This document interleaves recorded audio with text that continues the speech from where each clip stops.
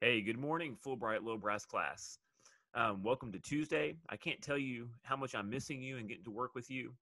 Getting to see your videos is definitely heartwarming. It's really cool to see how much you're progressing in the work that you're putting in, even right now.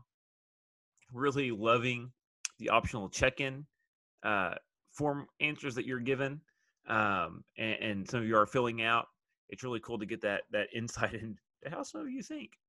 So I'm going to keep this really brief. Um, so today, or this week, you have 3 assignments, just like normal. You need to complete something. You need to complete column A, which is the continuation of the Origin A2 that we started last week. On the spreadsheet, you click your instrument. If you play trombone, click trombone. You play euphonium, click euphonium. You play tuba, you got it. Click tuba. And it's going to take you through a video. They're between 8 and 10 minutes long this week, with very little review of what we talked about last week. And so if you were struggling last week or you need a recap, I'd encourage you to go back to last week, Tuesday, April 14th, I think, and look at the video for a more in-depth step by step.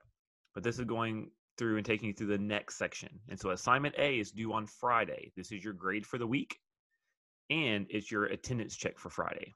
So it covers 2 things.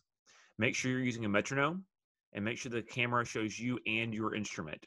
Lack of metronome, lack of proper recording setup will just result in me returning it to you without credit until you fix that. So do it right the first time, and it'll save you a lot of time on the back end.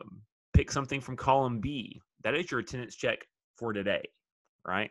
And so get that done and turn in by tomorrow. I'm giving you 2 days to knock that out, because I know different households have different abilities, and I know some of you are sleep schedules are flipped, and so I give you some extra time to knock that out.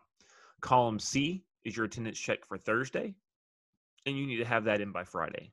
Now you're saying, Mr. Jones, well, that's 2 assignments due on Friday. No, because you can always do column C early. You could do it on Thursday. You could do it today, right? And so I'm just giving you those 2 days to get it knocked out. I will not have office hours on Wednesday, April 22nd. That's my day to go clean up my band room. I'll be out of touch.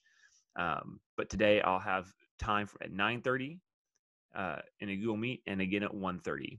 So if you need anything, feel free to reach out, and I hope you all have a great day.